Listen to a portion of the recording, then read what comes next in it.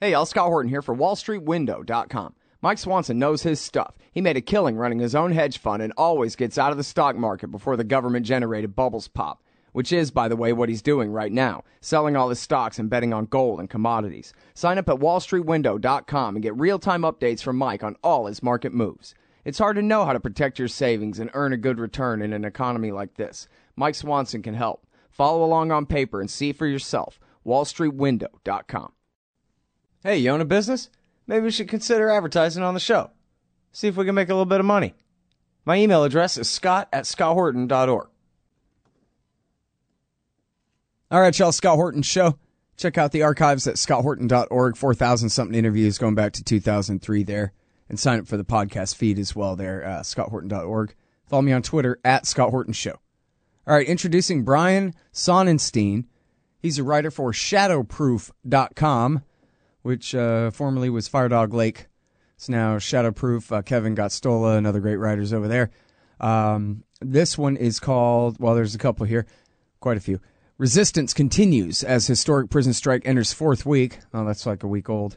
And then this one is how some prisons swiftly moved to undermine national prison strike. Welcome to the show. How are you doing, Brian? I'm doing well. Thanks for having me. Very happy to have you here. Appreciate you joining us today. And I guess I'll go ahead and plead guilty. I have not been keeping up with this story like I should have been at all. So I'll ask you to tell us everything. Go ahead. All right. Well, I'll do my best. So basically, over the past few years especially, there have been, as you know, a lot of reports about abhorrent conditions related to mass incarceration. You have a lot of overcrowding. You have a lot of abuse of prisoners going on, and relevant to that, there have been a lot of uprisings and riots going on around the country that people may or may not have heard about.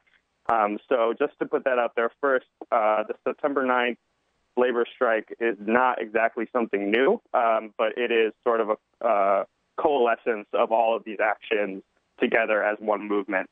So basically, you had these prisoners who are calling attention to specifically their treatment as a labor force. They're paid next to nothing, if anything at all. They work in slave conditions. They don't have the same protections as workers do on the outside from being injured or working in dangerous jobs.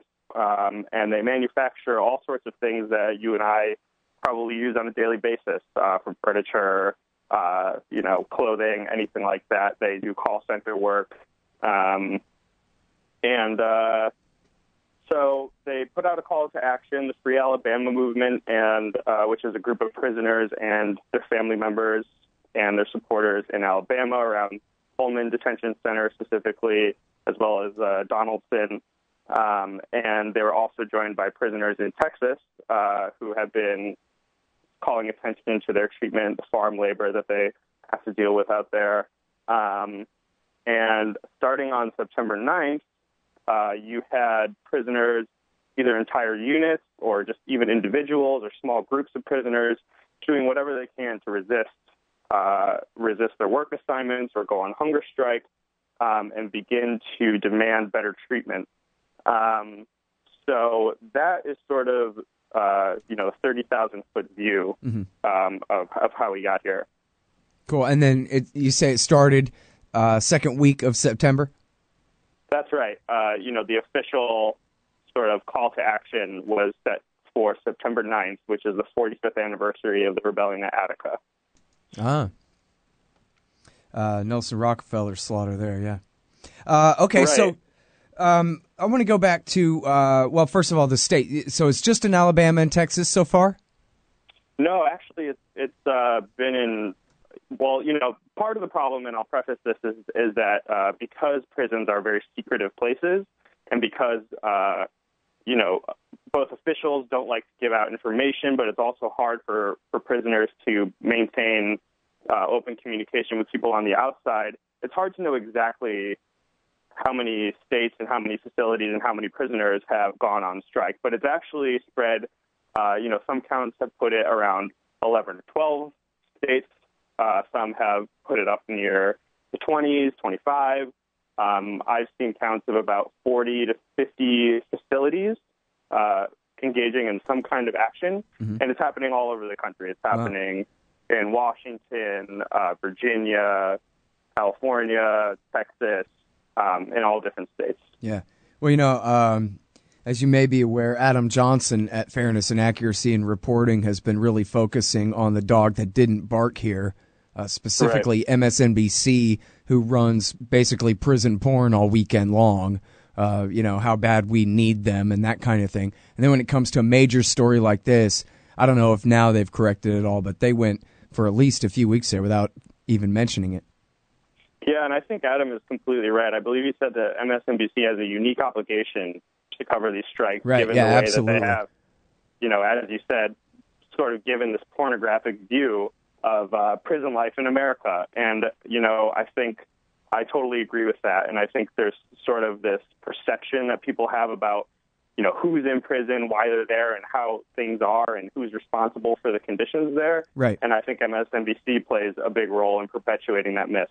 Yeah, absolutely. And it's not just them. I mean, they're probably the most, as you're saying, quoting him there, about they're the most responsible. They owe us coverage of this more than anyone else. But really, every major media outlet in America ought to be covering this. And it's really been buried. And I wonder, especially, as we're reading all these emails and some of this inside baseball stuff from these politicians, it makes me really wonder. It's quite easy for me to imagine that emails have gone out from people in the federal government to friends in the media saying, hey, we want to play this down because this could get way out of hand here, Well, that's definitely the tactic that's been taking place in the facilities. Part of the reason why we're only just learning, now over a month out from the start of the strike about things that happened in the first few days is because prison officials reacted very quickly in a lot of cases, putting prisoners in isolation, cutting off their communication with the outside world,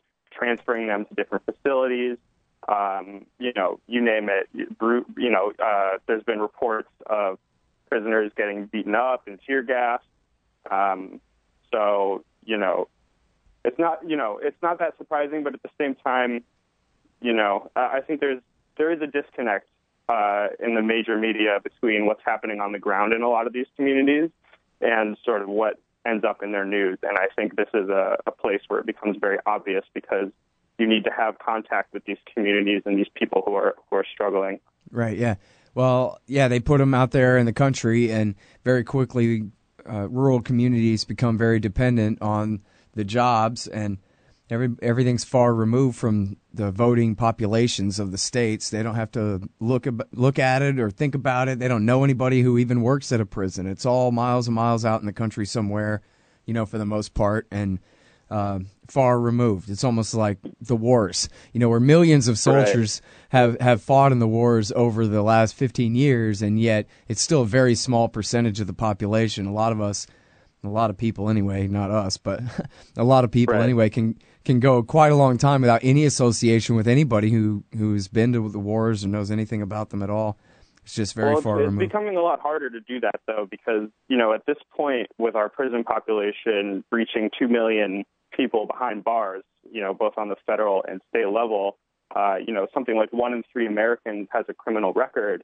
I think it's getting to the point where, somebody knows somebody, or at least knows somebody else who has a criminal record, has had an experience with incarceration. And to your point, just quickly about the jobs in these communities that rely on it, that's totally correct. But I think something that is missing from these conversations a lot is that for the people who work in these jobs, these are not great job opportunities.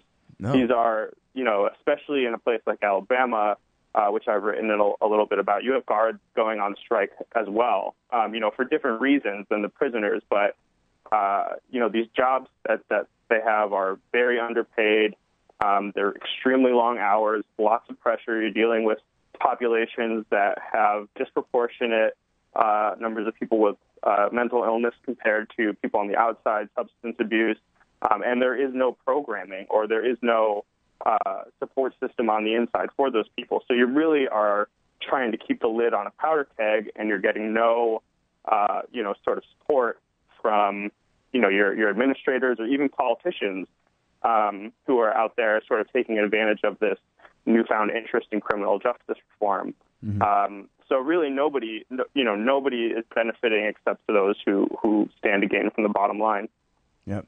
Well, and yeah, you're right too about, when you said about MSNBC, how they help perpetuate the mythology of all, very hardened criminals behind those bars, when really it's a lot of regular people. I just read a quote the other day of a lady who was in jail for helping arrange a crack sale, some low level nothing that any and everybody would have forgotten about in 2 days if they'd just been left alone. But anyway, she's doing hard time, decades in federal prison. And the quote was, "I was really surprised by how many other people just like me are in here," meaning normal, regular, everyday people who aren't criminals at all, but who did a drug deal and got nailed by the feds to the wall on, mandatory minimum time, this kind of thing. And of course, there are many more like that in the state prisons, but they're just regular people. That's who they are. And it is a big mythology. Of course, the stories in the Post today about there are more pot busts in America for just low-level possession, never mind trading in it, just low-level possession, than all violent crime arrests combined. That's how far out of proportion this is. So, yeah, this is not, the other. We shouldn't let MSNBC convince us that these are enemy aliens on these islands within our country somewhere. These really are, as you're saying, these are friends and neighbors. We know people in there who just got out, all of us do. Brett, I think we take for granted how much we are still dealing with the lingering effects of the super predator era, where we were told day in and day out by people in the media and in our government that the people that were being locked up and put behind bars were these monsters. And I think people really take for granted that it could be you, it could be your brother or your sister, it could be really anybody who gets ensnared in this system. And most often than not, it's people who can't, afford a good attorney or can't afford bail, and accept plea bargains instead of taking their cases to court. If everybody who had charges brought against them went to trial, the entire system would shut down. Right. So it really is. It's just a vacuum into a warehouse is really what it is. Yeah, absolutely. All right, so now let's talk a little bit about what they're making. And again, back to the imagination, I'm just picturing from Superman 2, where they're all in there making license plates and doing laundry or whatever, right? And I think that's what people, mostly imagine is, well, somebody's got to make the license plates, right? A state-provided good, quote-unquote, something. It's just a big metal tax stamp, really. But anyway, somebody's got to make those, right? And so maybe if they're doing farm work, okay, these are vegetables for the government school lunches, something like that. That's at least probably what people imagine is the labor being done in there. And yet you described a reality that's quite different, only you were just, again, kind of given the thumbnail sketch there, but I'd like for you to elaborate about that if you could, about what kind of work these people do. And especially you mentioned they're being put in dangerous situations that free laborers on the outside would not be put in, and that kind of thing too. Right. So there's basically two kinds of labor, I guess. There's labor that is related to the function of the prison. So you're talking about laundry, kitchen work, working in the legal library, things like that. And then you have sort of these private prison industries, which are companies who are essentially leasing out prisoners for their labor for pennies on the dollar. And again, if anything at all, because a lot of these prisoners are forced to work. If they don't work, they'll be thrown in the hole, which is solitary confinement, or they'll be punished some other way. If they don't work, then they lose out on getting something called good time credit, which is having days removed from your sentence so you can get a slightly earlier release. So there's all these sort of coercions. But in terms of the actual labor itself, it's especially insidious because the products that you buy that are made by prisoners are not labeled made by prisoners. They're labeled made in America. And for people, especially after the financial crisis, who are wary of supporting companies that manufacture goods in other countries, they might go and buy something that's labeled made in America, thinking that they're doing a good thing, when really they're basically buying something that was made with slave labor. And so you have products again, like American flags, furniture, clothing for, a lot of these companies. And in terms of the farm labor, for instance, in one of my articles, I spoke to somebody who was talking about how they have, people working around, operating heavy machinery with standing water on the ground, and nobody's coming to fix that. You can't sue your employer over that. There's no workers' compensation. If you get hurt, you get hurt. And let me tell you, the medical care in prison is almost non-existent, and that is not going to stop them from telling you to report to work again. It really is sort of the next iteration of convict leasing, the next iteration of slavery. It's just sort of continued to snowball in this direction, and this is where we are today. These things are not disconnected. Right.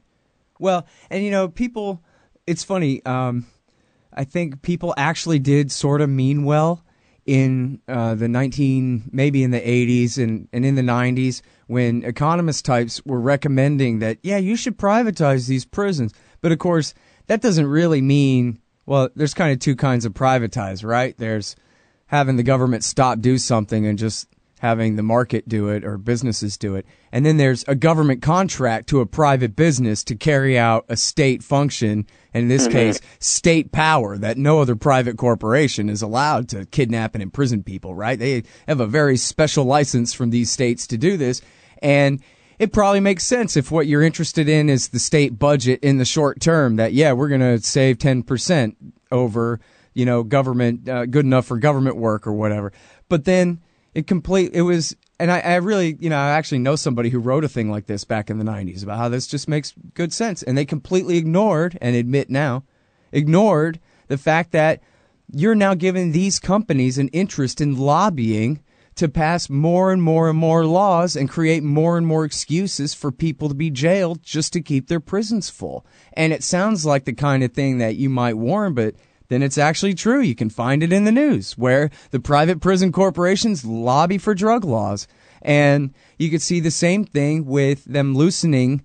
And I don't know what the restrictions ever were. I mean, you mentioned this is the reiteration of old convict leasing from Jim Crow eras and whatever. I don't know how good it ever got. Maybe my imagination that all they ever were making were license plates for a while there was, kind of always, not the case. But at this point, you have more and more companies, including major corporations, right? You mentioned call centers and stuff like that. You have major corporations who are saving maybe millions or even billions of dollars on labor that they'd be happy to invest a small percentage of that in lobbying to keep pot illegal, to keep sentences high, to do anything they can to keep more people in prison so that their golden goose doesn't get slaughtered. And at the expense of the rest of us. And it's the kind of thing where just a little bit of imagination could have predicted that this could be a real problem, And here we are. As you said, this is where we've ended up. Now that we live here in the future in the 20-teens,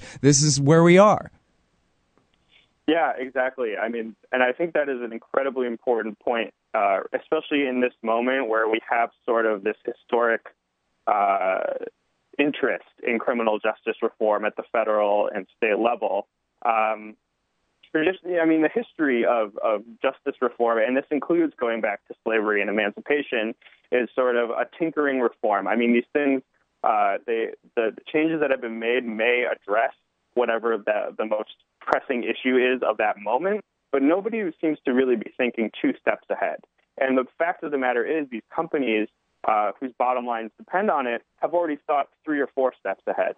So with regards to, prison privatization and mass incarceration, a lot of these companies they see the writing on the wall.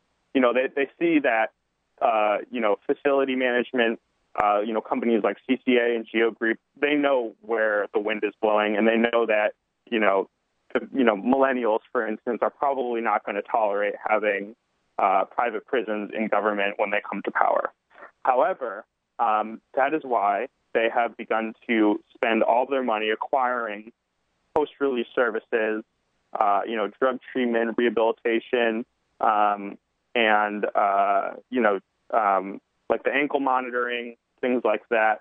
And it's not because of the kindness of their heart. It's because it's still a captive market. What is the difference if you have if you're making a buck off of somebody who's, you know, behind bars, or if they're, you know, stuck in their house with an ankle monitor and you're getting paid, you know, some rental fee for the monitor, some thousands of dollars that the prisoner has to pay to stay in so-called community corrections. Mm-hmm. So, you know, I guess I would encourage people, you know, when they're thinking about criminal justice reform and prison reform, you know, the tinkering and the just sort of blunting the hard edges of incarceration that we have done for decades in this country is exactly how we got here. And without some more imagination, like you say, you know, we're never going to break the cycle, and it will just be some other iteration of the same horrors. Yeah. Well, you know, I'm really glad that you brought up the oppression of probation and parole. I've been very lucky. I will be the first to say lucky compared to so many of my friends who've been caught up in at least that. You know, I guess a lot of my friends have been to jail from time to time or whatever. But the oppression of probation, I mean, the whole thing is just set up to fail, to make you fail, to make you late, to make you in trouble, to get you revoked. And all the fines and fees, especially if you're talking about poor people, and they got to come up with hundreds of dollars a month, as you say, to pay the lease on their own ankle bracelet or whatever the latest racket is, you know, that is electronic monitor, this kind of thing. You know, I've known people who got busted with drugs who could have gone, one guy specifically I'm thinking of, who could have gone to jail for 2 years, and he ended up going to jail for probably a total of 5 years plus years worth of probation because he kept getting revoked over and over, let out and revoked and whatever, all this time over a little bit of drugs because the whole thing is just made to trap you. And there are millions when people say 2 million people in prison, they leave out, and another 5 million on parole or probation, which is the same damn thing basically. It's horrible. No, it's a system of totalitarianism. It's like living in East Germany or something. If it's happening to you, that's how bad it is. You know? Yeah, I mean, we need to remember that. You know, the way that we can look at this is that you know, we can let more people out on parole and probation, but if we're setting them up to fail, then then you know, you have to question the value of what you're doing. You know, a lot of these people, again, people who are incarcerated disproportionately in the lower income brackets, they suffer from mental illness, substance abuse. They're victims of trauma themselves. I mean, people who commit murder or sexual assault, you know, a lot of times those people have been victims of violence and childhood abuse themselves, and you know, are what we typically do in this country is we see the crime that they did or were alleged to commit, and our goal is to punish them for that for some reason because we think that will turn them around. And really, you know, I think if you gave people the support that they need, or maybe even if you had provided the services in the community that led them, that the absence of which led them to commit crimes for survival, you know, you probably wouldn't have most of these people in these situations anyway. If there was really job training, access to food, education. You know, healthcare is a huge one. I mean, we have just completely dismantled public healthcare on the outside, and we are currently, and especially, and again, as part of this prison reform movement, we are building public health inside of prisons or in punitive environments where it's not, you know, where your patient doesn't have a trusting relationship with the person treating them. It's a relationship of force. And you cannot, you know, you can ask any mental health professional, you cannot have progress with a patient who cannot trust their doctor, whose doctor gets to go home at the end of the night and, you know, lock the door behind them. It doesn't make sense, and it's completely outdated. You hate government, one of them libertarian types, or maybe you just can't stand the president, gun grabbers, or warmongers. Me too. That's why I invented LibertyStickers.com. Well, Rick owns it now, and I didn't make up all of them, but still, if you're driving around and want to tell everyone else how wrong their politics are, there's only one place to go. LibertyStickers.com has got your bumper covered. Left, right, libertarian, empire, police, state, founders quotes, central banking. Yes, bumper stickers about central banking. Lots of them. And, well, everything that matters. LibertyStickers.com. Everyone else's stickers suck. Hey, y'all, Scott here. Ever wanted to help support the show and own silver at the same time? Well, a friend of mine, libertarian activist Arlo Pignatti, has invented the alternative currency with the most promise of them all. QR Silver Commodity Discs. The first ever QR code 1-ounce silver pieces. Just scan the back of one with your phone and get the instant spot price. They're perfect for saving or spending at the market. And anyone who donates $100 or more to the Scott Horton Show at scotthorton.org/donate gets one. That's scotthorton.org/donate. And if you'd like to learn and order more, send them a message at commoditydiscs.com or check them out on Facebook at /commoditydiscs. And thanks. Yeah. Well, now I come at this from the entire other point of view. I don't want any government services at all. I think these same victims would just be a hell of a lot better off if the government would just leave them alone. Here to help is usually not much better than here to simply kidnap and extort you, in reality. And isn't that a big part of why we're stuck with these cops, is because this is the enforcement arm of the state. This is how they get business done. This is how they pay for all those services, is they fine and fee and tax and harass the poor and the working classes out of all their money. The people with money can afford a lawyer and fight back a little bit, This is how they raise their revenue. So, but anyway, the point really being is, where we come together and agree is that people are. It's a war, basically. The people of this country, huge segments of them, of all different races and really different classes too, are being absolutely exploited and really, in many cases, outright enslaved. As you're writing about in here, they don't have a choice. Or you go to solitary confinement. Well, geez, that's torture, according to all the human rights groups. I mean, except when Amnesty International is trying to lie us into a war. The rest of the time, they're saying it's torture to put somebody in solitary confinement. Right. And so that's no choice at all. It is outright slavery, and it's something that just doesn't get talked about, or it hasn't been. So, but this is the final question, then the most important one is, so what level of success has been gained here? Because an interview about it on my show is hardly a thing at all. Has anybody important taken note? Is there some kind of momentum or change or anything that can be pointed to so far with this most recent strike against prison labor? By prison labor? It's hard to say. Again, getting back to the question of what exactly is a real valuable response. I mean, to give you an example, sort of an illustrative example, in Kinross Correctional Facility up in Michigan, you had about 100 prisoners, I believe, went on a peaceful march in their yard as part of the day after the strike began. And the deputy wardens came out and they spoke to them, and the prisoners, told them all their grievances. The deputies listened. They even allegedly told the prisoners that they would take their concerns to the legislators. They were going to work with them. They understood their problems. The deputies left the yard, and in came the troopers, firing tear gas and rubber bullets at the prisoners, beating them, macing them, and putting them into solitary confinement. And I think that is sort of, you can extrapolate that to a larger degree about whether or not people in power are really listening. And I think at the end of the day, at least at this moment, it's almost more important that we in the public are waking up to these realities, because, politicians are not leaders, they're followers.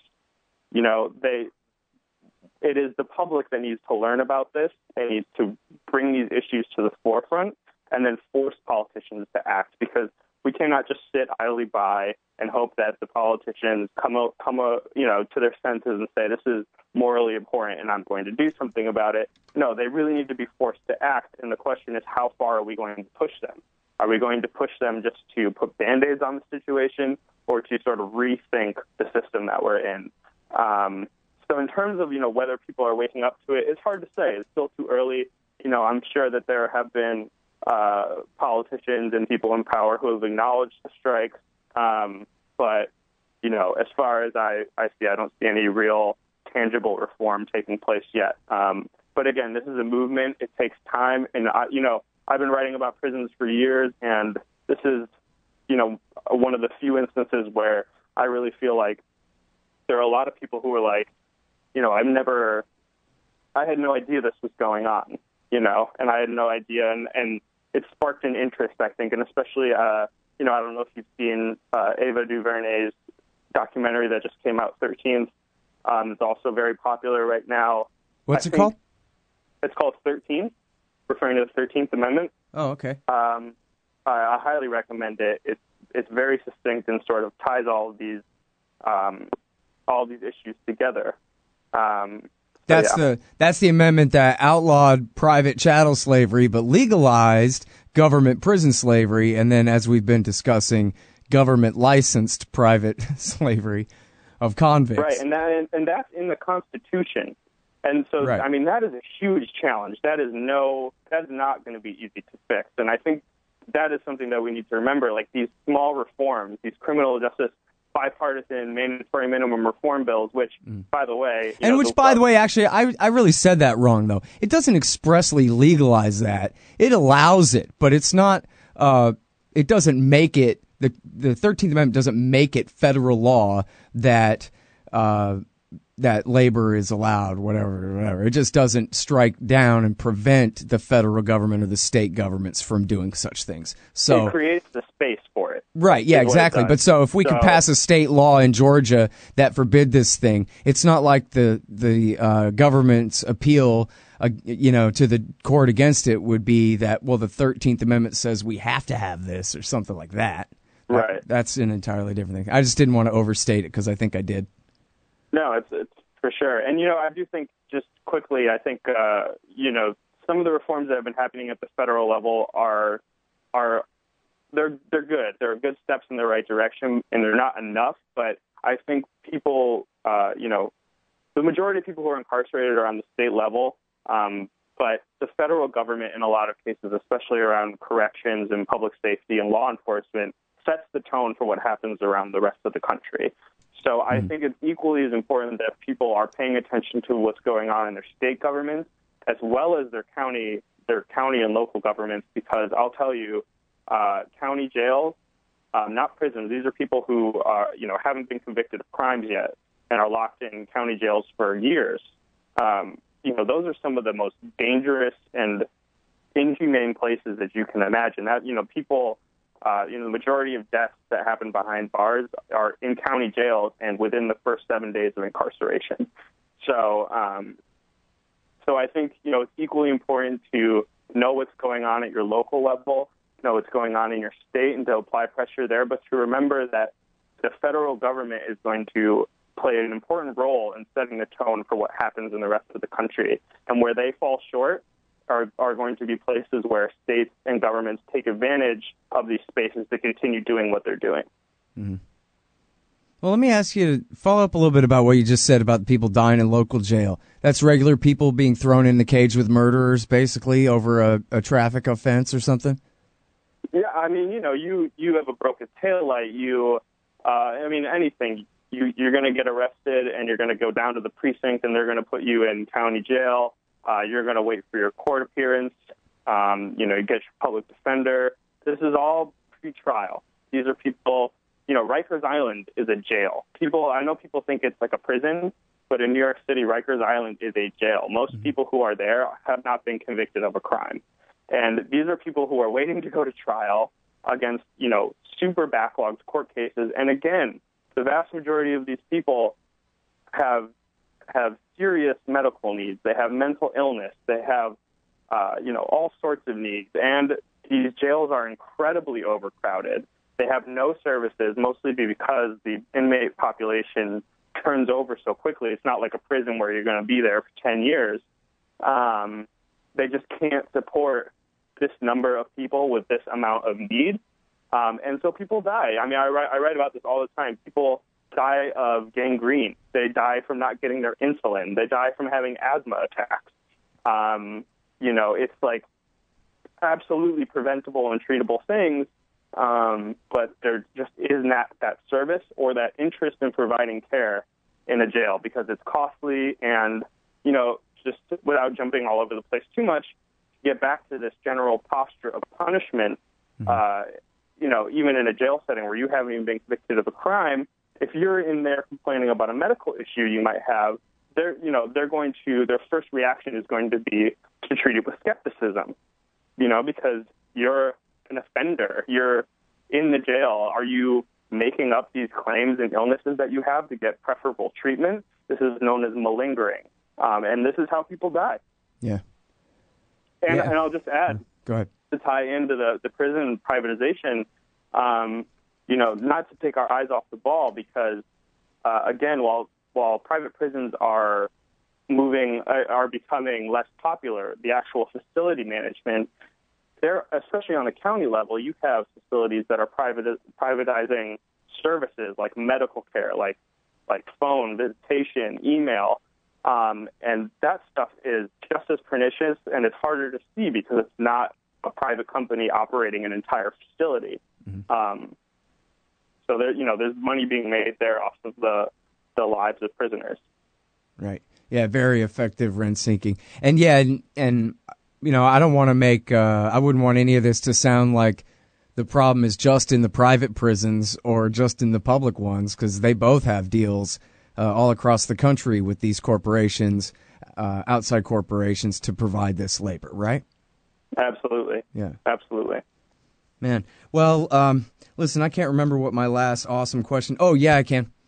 All right. So now here's something that's really important, too, and it's the subject of your piece here, actually, at shadowproof.com, how some prisons swiftly move to undermine the national prison strike. And this is the part that I think is really important, that people understand that, in order to bring this to our attention, people had to make real sacrifices. And of course, the prison officials, they don't take too kindly to stuff like this at all, huh? No, not at all. I mean, I think, as I was saying at the top of this conversation, the reaction was to swiftly break up prisoners, to throw them in solitary confinement, and especially to limit their access to communication with the outside world. Especially if you're somebody who's interested in supporting these prisoners, the most important thing that we can do in the public is to put our eyes on these prisons, because one of the reasons why they've been allowed to get away with all of this stuff, and one of the reasons why we don't really know the full extent of the labor strikes, is because of the secrecy. It's just, this information is very hard to come by. And let me tell you, as a journalist, it is very frustrating to try to cover this beat, because, it's just not like anything else where you're able to place a phone call or get an email. You're just jumping through hoops. And so it's just very hard to get this information out to the public. But if the public is paying attention, if they're making phone calls, if they're talking to their legislators about this, if prison officials know that they are being watched, they have a disincentive to continue to retaliate and clamp down on these prisoners. It is when they know nobody is watching that they are comfortable to do whatever it is they want. Yep. Well, and that sort of goes back to what I was saying about my libertarianism here. Is I sort of have a fantasy that if maybe government's only job was the court system, then maybe the democracy would be able to handle it. And actually the people would be that final check and balance on their state government and how it works. Because I think part of the reason why I'm always hell-bent on this subject, Brian, is because I was raised on Matlock. I love Matlock. And on Matlock, the trial is fair. And if you did it, man, you're going to the pen. But if you didn't do it, then the prosecutor is more than happy to fess up and say, geez, I guess we got this one wrong. Judge, we want to dismiss the charges and set this man free. And, we all read the Bill of Rights and we learn in fourth grade about how you get to cross-examine your witnesses and this kind of thing. It all sounds very fair, and people take it all very for granted, that it's all a very self-correcting system. And, part of my argument is government is doing so many things that the people can't keep control of it at all. It's all, as you've been describing this whole time, it's all rent-seeking by special interests. Some guy comes up with a way to charge prisoners to send emails every once in a while, or whatever the racket is. And everything's a political football instead of the high-minded citizens of Athens doing the right thing because of how important it is. Yeah, so few of people behind bars have that opportunity to go and have sort of the fair trial that you saw on Matlock. Again, almost nobody goes to trial. And the judge isn't the most powerful person in the courtroom. It is the prosecutor. The system is so lopsided and so geared towards punishment that, again, a lot of formerly incarcerated people that I talk to, they remind me that the system is not broken. It is working very efficiently. This is what it is designed to do. Yeah. Oh, see, that's the scary part, right? It took them forever to finally refine it, but this is, in essence, the thing finally boiled to perfection there. They finally got it right. How to lock up the entire population. And, of course, this morning, was it this morning or last night? It's in the email, on Twitter about the jury in Albuquerque where the cops murdered the homeless guy on video who was camping out on that hillside there, where it was a hung jury. Where, one in a million cases where the prosecutor would actually bring a case against a killer cop or two, and you can't get it by the citizens of the county to hold them responsible for it. Yeah, it's really something. Anyway. There's a lot of work to be done. I mean, there is no one bill. There is no one piece of legislation, not a speech, not even a change in our attitude. It's going to take a lot of work because this system, as you said, it's not just the 2 million people behind bars, but it's also the 5 million people under supervision. This system has spread its tentacles out in so many directions. Even bringing in the loss of the disenfranchisement, your inability to vote, your inability to get a job, to get access to affordable housing after you're released from prison. We need to question what it is that we want to happen to people who run afoul of the law. Is our goal to dispose of them completely and just hope that society takes care of itself? Because that doesn't seem to be working. Right. Yeah, that's the thing is the assumption that everything is working to protect the innocent and only get the guilty and all that. It just takes a little bit of study and a little bit of critical thinking to see that some major changes need to be made. So, like you say, you mentioned the attitude. That's really step one. It's for everybody, and this has nothing to do with being soft on real criminals, by the way. Right. I think, you're a news consumer on the same level I am. There's some horrible true crime stuff happening in your town and mine that people absolutely deserve to be punished severely for, maybe too severely for you to let me on their jury, man. Some of these things that happen. So that's not really, we're not talking about that. We're just talking about making sure you get the right guy and making sure that the guy who, as you said, just has a broken taillight or something doesn't end up having to lose his life waiting for a trial over some meaningless thing, or a joint in his pocket or whatever it is, where where the punishment doesn't fit the crime. Right. But I also think, though, that, and maybe this is just my own personal opinion creeping in here, but I do think that on top of this, Americans really need to have a deep introspective moment on what accountability means and what we're going to do about violent crime, because it is real. And there are people who have done horrible things, horrible crimes. But I think we have enough evidence from decades and decades of incarceration that simply locking them in a cell or putting them into prison does nothing to make us safer. It doesn't prevent people from committing these crimes. And most people who commit crimes are released. And we're not making ourselves any better if they've spent, a decade in solitary confinement and then are let out onto the street, where they haven't made eye contact with a human being in that much time. So I just think we need to sort of dispel or just for a moment put down what we know and how we react to crime and violence sort of reflexively and think about if it actually works. Because I think that is a big stumbling block in a lot of these conversations. Personally, I don't think incarceration makes us safer, and I don't think even for the most violent crimes it is a viable solution.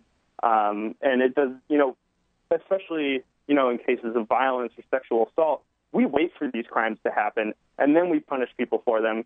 and we don't even give the victims an opportunity to play a role in their own prosecution trial.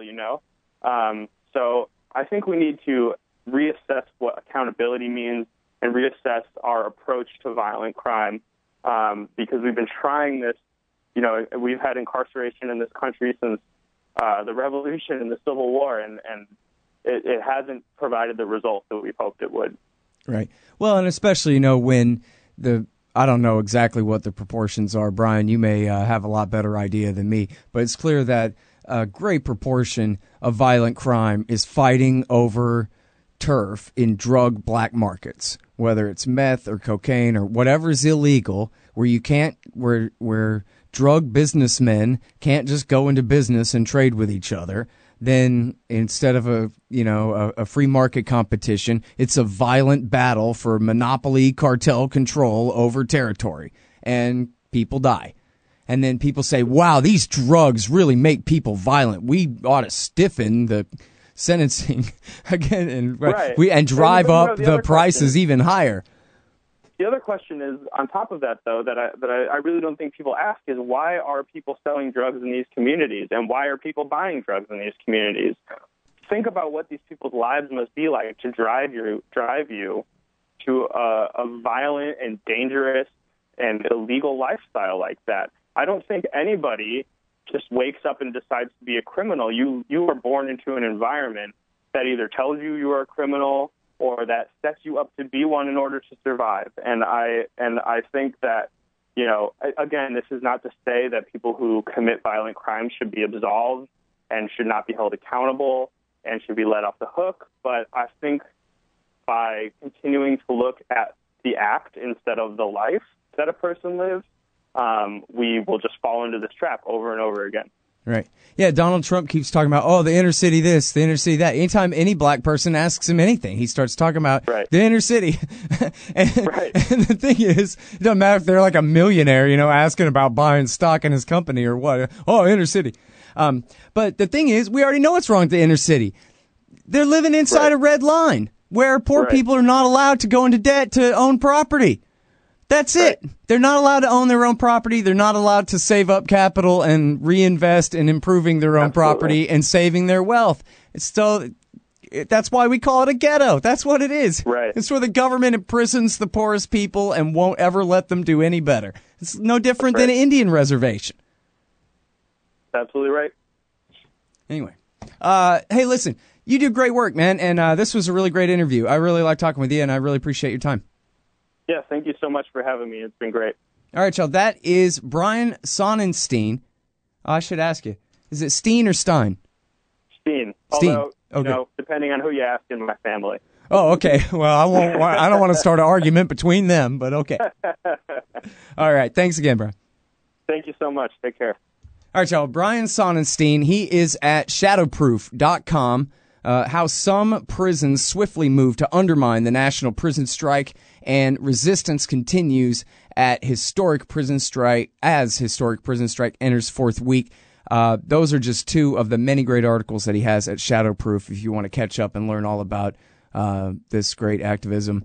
These people are suffering to bring you this information, so take it serious, if you want. ScottHorton.org for the archives. Help support at ScottHorton.org/donate. Follow me on Twitter at Scott Horton Show. Thanks, guys. Hey, y'all, Scott here. On average, how much do you think these interviews are worth to you? Of course, I've never charged for my archives in a dozen years of doing this, and I'm not about to start. But at patreon.com/Scott Horton Show, you can name your own price to help support and make sure there's still new interviews to give away. So what do you think? 2 bits? $1.50? There are usually about 80 interviews per month, I guess, so take that into account. You can also cap the amount you'd be willing to spend in case things get out of hand around here. That's patreon.com/Scott Horton Show. And thanks, y'all. Hey, I'll check out the audiobook of Lou Rockwell's Fascism versus Capitalism, narrated by me, Scott Horton, at audible.com. It's a great collection of his essays and speeches on the important tradition of liberty. From medieval history to the Ron Paul Revolution, Rockwell blasts our statist enemies, profiles our greatest libertarian heroes, and prescribes the path forward in the battle against Leviathan. Fascism versus Capitalism by Lou Rockwell for audiobook. Find it at Audible, Amazon, iTunes, or just click in the right margin of my website at scotthorton.org. You drink coffee, I drink coffee, just about everyone drinks coffee. So why bother with anything but the best? Darren's Coffee is roasted at his new shop in Claremont, Indiana. And coming soon, you can order on Amazon and support the show by using Scott Horton's affiliate link. DarrensCoffee.com. Because everyone deserves to drink great coffee.